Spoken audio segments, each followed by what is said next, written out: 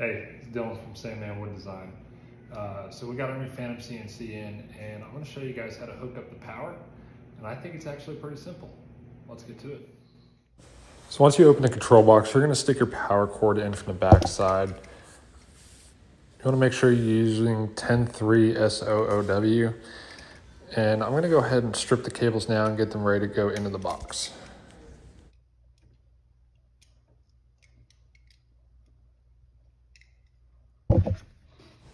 All right, I'm going to go ahead and disconnect this breaker so it's a little easier to have access to it and get the wires in.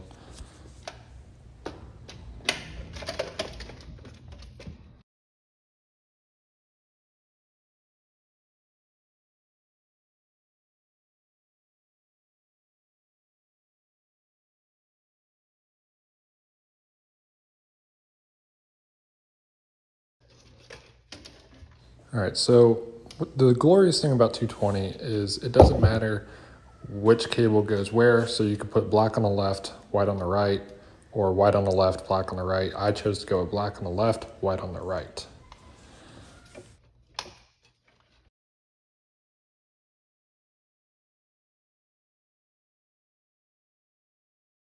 Once you've got that power breaker back in the spot, now it's time for the ground cable. You're just going to strip the ground cable, and there's a little grounding bar on the bottom of the box. You're going to slide it in, screw it down, make sure it's nice and tight.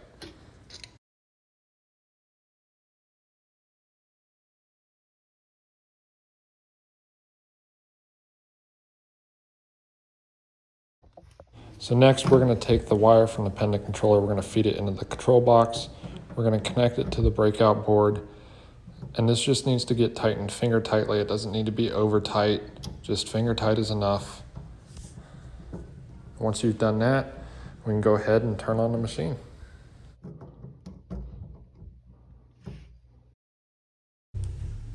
You'll just press the master button and you'll get this green light and everything will work. And that's it.